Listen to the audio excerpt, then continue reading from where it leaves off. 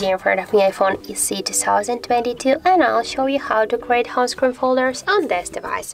So first you should hold for a while the application and drag this app to another one. And as can you see, here we got the new home screen folder on our device screen.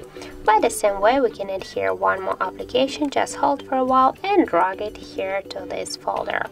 As can you see, here we got the three apps in our folder. We can rename this folder just by click here for a while and tap to rename.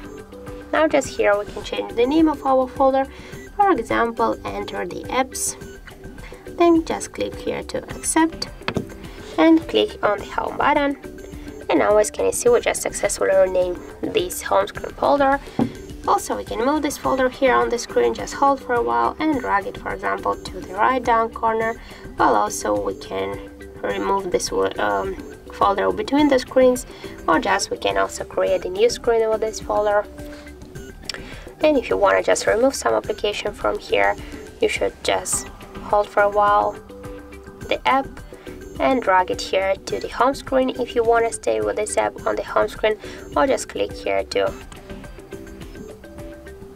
remove app and click here to remove from home screen, or just hold for a while and you will get here the minus icon. Tap on this minus icon and click to remove from home screen, and then just click here on the home button. So that's it. Thank you for watching, and if you find this video helpful, don't forget to leave a like, comment and to subscribe our channel.